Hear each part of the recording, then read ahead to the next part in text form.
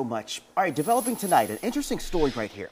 Police say shots fired towards officers at the South Lafourche Airport last night came from three men doing target practice.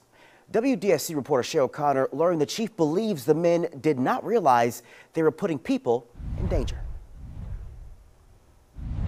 Yeah, the Port Fourchon Harbor Police Chief says he believes that the three men were shooting at paper targets in the direction of the airport. A lot of those shots fired right here at the Chevron station. However, last night, Harbor Police did not know this was unintentional. The shots being fired directly at officers who responded to calls from neighbors reporting gunfire in the area.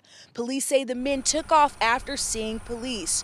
All three were arrested today. 4 guns were also taken by police. The chief says the community is still mourning the death of Lafourche Parish Detective Sergeant Nicholas Pepper. So this incident, just one day after officers attended the sergeant's funeral, was alarming. The sheriff's office just lost a wonderful detective last week. We just buried one of theirs, and that right there, it kills you. You just went through it, and then I have a guy screaming on the radio that shots are being fired at him, and the last thing I want is to have the exact same incident that just happened in Lafourche. Thankfully, no one was hurt. Police say all 3 men have since been charged with the illegal use of a firearm. Reporting from Galliano, Shay O'Connor, WDSU News.